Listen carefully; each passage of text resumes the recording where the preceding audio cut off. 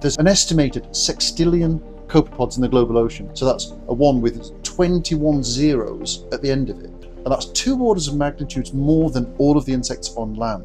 But they're the most abundant group of multicellular animals on the Earth. And that's why we're here to study them.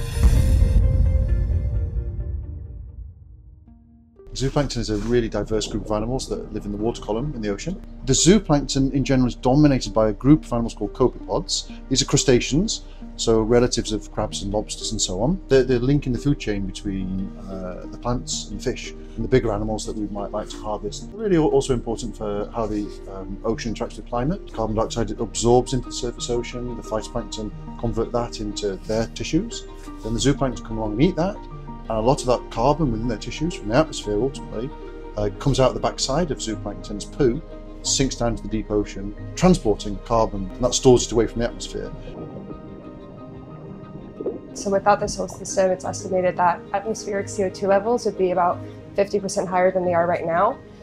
And so we're interested in looking at how zooplankton within this biological system export carbon to understand, is this carbon being converted back to CO2 in the surface waters or can be stored for a long time? So zooplankton have a critical role in the transfer and the sequestration of this carbon in our system. And better understanding this whole system can help better predict climate models in the future.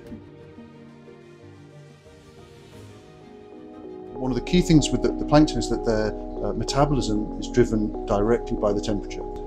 Increasing atmospheric CO2 concentrations are causing the planet to warm, and that's causing all kinds of changes in the plankton.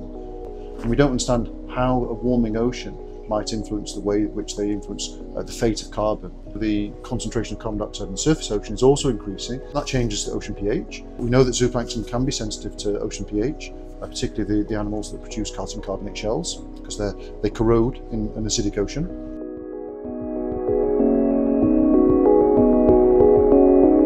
One of the key roles across all 3 parts of biocarbon is understanding how much these animals are actually consuming in terms of carbon. Where does that carbon go? And how does the relationship between zooplankton and phytoplankton change as at different parts of the year, and how that influences the flux of carbon into the deep ocean? So there's a general trend in biology that in warmer oceans things are smaller.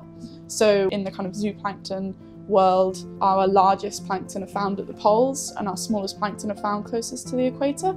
And so you can think of, in a kind of context of global oceans, if all of our oceans are getting warmer, then all of our zooplankton are getting smaller.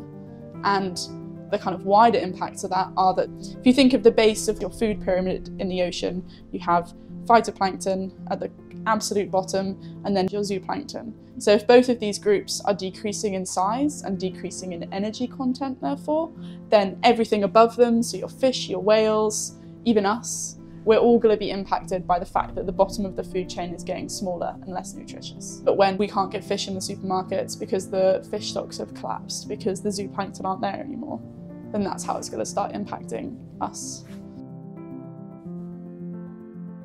With a population so vast, they're going to be having an important role in how the ocean functions in terms of transferring energy up the food chain to fish and things that we will harvest. But they're also having this huge impact on how much carbon is stored into the deep ocean via the poo that they produce. It's a massive global function that we need to understand if we want to understand future climate.